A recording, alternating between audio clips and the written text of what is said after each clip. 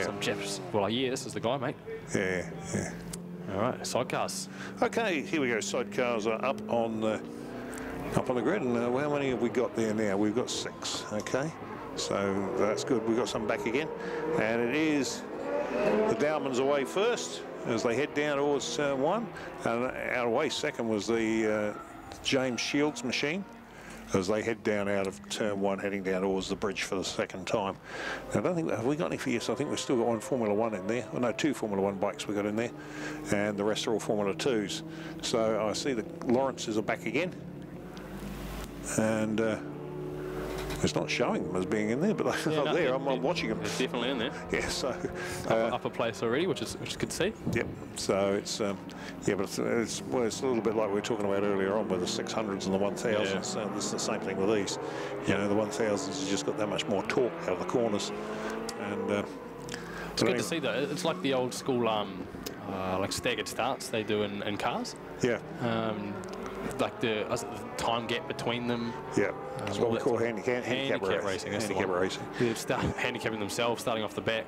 Yep. And seeing if they can chase down the 600 by the end of the race. Well, that used to be my favourite, because I always was running in the classics. I always had the fastest car in the class, and in 12 years of racing, I only ever won 2 races because they always used to start me off the back. And when you get to the last lap and there's 24 cars in front of you going over the top of the hill at Pukekohe, you ain't going to win. Yeah. You know? So, well, the Lawrence is already up to it's third. They're not showing on our time screens, but I think they're. Well, they are, but they're not just showing as being in the position we think they're in. Yeah, well, I'm pretty sure they're third at the moment, or they might be 4th. Let's pick them as they go much over the hill. Second. Let's try second, shall we? Yeah, let's go second. Whatever. Yeah, so they're up in a second. Oh, no, sorry, third. No, they are third. There's first place there. The Dowmans are off and running. Yep.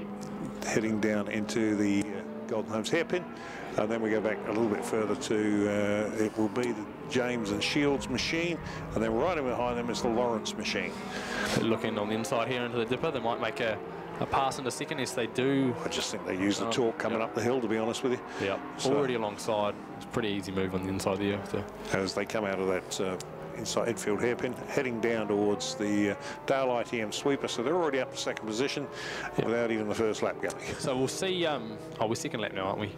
Yeah. So we'll see the gap between them as they come across the line, and we'll watch that gap, obviously, the rest of the race to see if there's a big enough gap between them from the Dowmans, see if they can hold off the Lawrence brothers.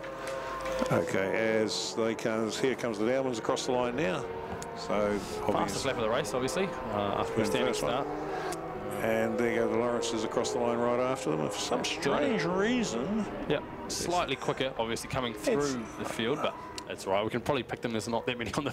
Okay, I think what might have happened here is we may have a introduced handicap, which the system can do if you program it right. Well, I think looking at this, I think they've just. Someone has entered them as they're not going to start, because they obviously didn't start the last race. And possibly. They're just sitting here as do not start. But yeah. We'll just visually watch the gap as they close in and see if they can do it by the end of that. We've got 6.5 seconds, and coming through the traffic that lap, they were only slightly quicker, the Lawrence brothers. But here with clean air, we'll be able to see their first real test of the speed difference between the two, and I can obviously tell you.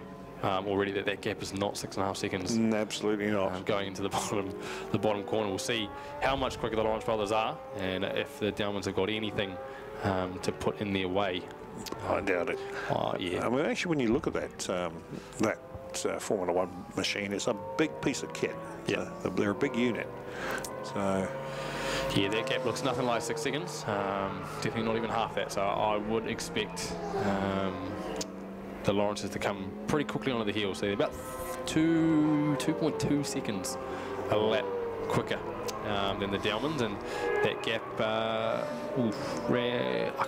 can't tell you what the gap is, but I can tell you it's around about a second at the moment. Don't try. No. Okay, so let's pick them up. Where are they? I think the position is probably, that the Dowmans are still in front. They're still holding out as they come down towards the Golden Homes hairpin. As they go in there, the Lawrence machine closing right in on the back of them now. I'd say the next straight, which is the Oh, straightaway pretty down close. to the daylights here. I think we might see it past. Side by side almost as they go into the barrel. I don't want to take anything away from Chris Lawrence on the sticks here. Like he is riding a good race.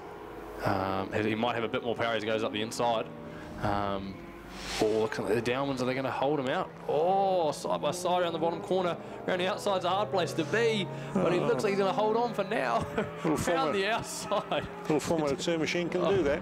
The downwinds hold on for one more corner. It's a little bit of excitement here, but can they lead one more lap? It doesn't look like it in the slipstream. The Lawrence is about to pull out alongside as they come across the line. They're going to be side by side.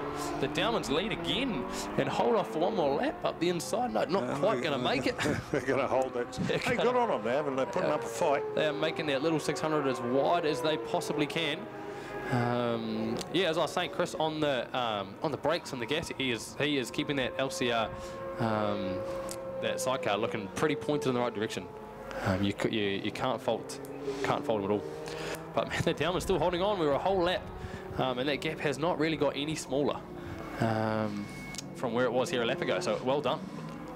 Yep. So as they come out of there, we'll climb up the hill there. It is the Downman machine leads the Lawrence machine, and so it's Formula 2 versus Formula 1. Still holding off. Formula 2 is definitely holding out the Formula 1 bike now. I'm picking, or Rig, I should say, I'm picking he's going to hang the to the inside line. That's a sensible place to be. Not making it easy. Lawrence is looking to go on the outside. The more power, they got a bit more momentum going in and around the outside. They swing on in. Yeah, so move from the Lawrences. They did everything they could to cover that. But at the end of the day, like I say, there ain't no replacement for displacement, and that was just proved there. 1000cc versus 600, and 1000cc was always going to win that drag race up the hill. And as they come across the line one more time, it's side by side. They're not giving this up. I think on the last lap, well, the Lawrences take the lead, but mate, the Downmans, they're not making this easy for them. Yeah, I wonder if Peter Dowman goaded on the sticks, looking for the outside line into turn 2. Surely not. Like the Lawrences hold on for now, but the little 600, mate, she is making a dance. Yep. It's certainly got the. He's certainly making it difficult for him. For sure. I'm just wondering if Chris Lawrence is being a little bit more, how should we say, making a race of it. So, I think now that he's in front, we'll see this lap. We're going to check his lap time out next time around. It was his last time around was a 60. His best of the 16.7. Yeah, his last one was an 18.9. I think that was stuck most of the lap behind the Downmans there, but we'll see as they come across the line. Oh, well, they've already pulled out a gap here. Look at this. It's okay. It's like, right. Okay. Gets the horsepower hill. Yep. It's good night, nurse. I'm gone. So I've given you a sniff of it for a wee while now. I'm taking it away from you. Well, good to see making a race of it for most of that race.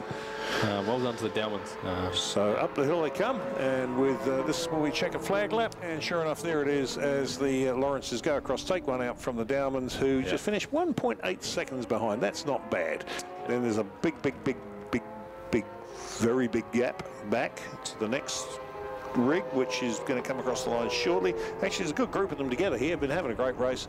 So you've got Desmond James comes through in third with Andrew Shields is on the side, then Glenn Spencer, then James Spencer, and then Peter Brader and Vincent Keslake. The next one's through, and I don't know if we've still got rig coming. Let me have a look. Let me go back down the track. I don't think we have. I think so. Oh yeah, here we go. We've got one rig coming up the hill here now, and that will be the Ian Burke and George Vernell machine.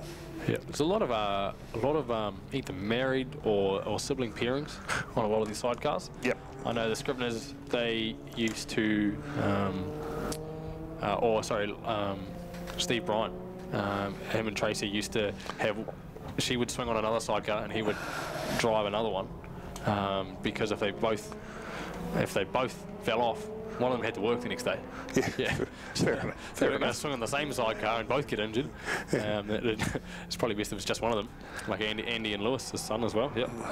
They both worked at the same place. Couldn't have both of them off. That's a good way of. Okay. Yeah. Yes, I must admit it's.